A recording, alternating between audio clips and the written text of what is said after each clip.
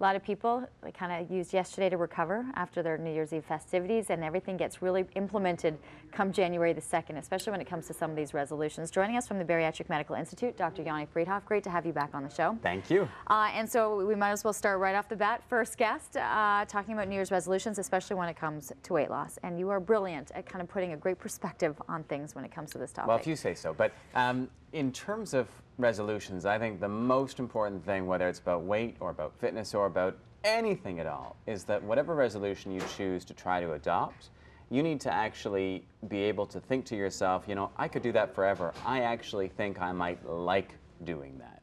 Because more often than not, people will set these resolutions that they won't like. And if we're talking about fitness, they might say, you know, I'm going to exercise an hour a day, you know, 5 days a week, you know, and that's what I'm going to do. But they know from their life experience that that is never going to last a lifetime.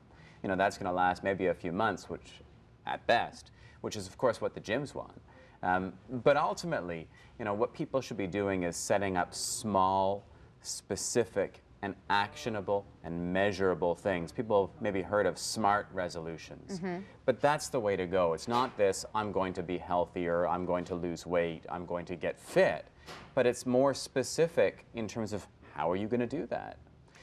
Okay, so you know, you have a new book coming out, and it's heading us into the new year. It's called Why Diets Fail and How to Make Yours Work. So I'm sure a lot of these tips you're about to give us will be kind of seen through that as well. But how do you then tell someone who's sitting on the couch right now who had this grandiose view of setting these resolutions what to do now? What's the next step that they take? Well, I'd start small, you know, so whether it's someone who's decided, okay, I'm going to pack a lunch 3 days a week rather than go out to the various local fast food organizations, and I'm going to do that for a month. So that's a very specific thing. It's measurable, it's actionable, it's realistic, it's not a big deal, and it's time-bound, meaning that I'm going to do this for a month.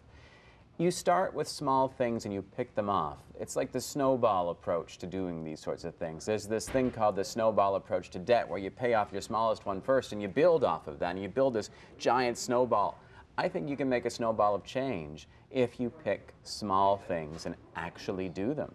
But also, crucial to figure out what you're going to do. Weight loss, for instance, it's the most common resolution by far, but saying you're going to lose weight, that's not a resolution, that's a hope. But if you want to actually resolve to lose weight, well, you need to resolve those things that might get you there, whether it's specific dietary changes, specific approaches to exercise and healthy living as a whole. Not simply saying, oh, you know, I really hope I lose weight this year, because that is not specific.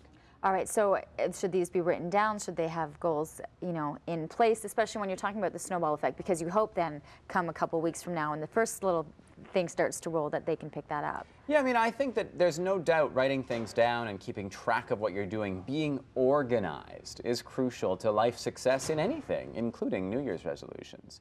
But I think setting smaller resolutions that are actually behavior-based, that you think you could actually enjoy, might get you where you want to go. You have clients that come into your office, so they've taken that first action in terms of making a point. We're actually coming to see and seeking guidance. So where should people be looking for that information so that they can make these small changes appropriately? Yeah, it's a great question. You know, information, there's a ton of it out there. I like what I write. I'm biased that way. So certainly coming onto my blog and looking around there, you might find some ideas and inspiration. In fact, there's a resolution series that I put together last year, and on the sidebar panel on the right side of the blog, you can click Resolution Series, where I've got 12 doable, realistic New Year's resolutions that I think people might be able to pick off.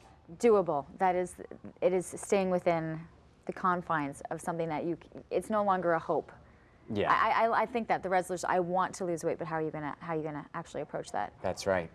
That's right. I mean, I'm a runner. I'd like to be faster, but I can't set the goal of being faster, but I could set the goal of how I train.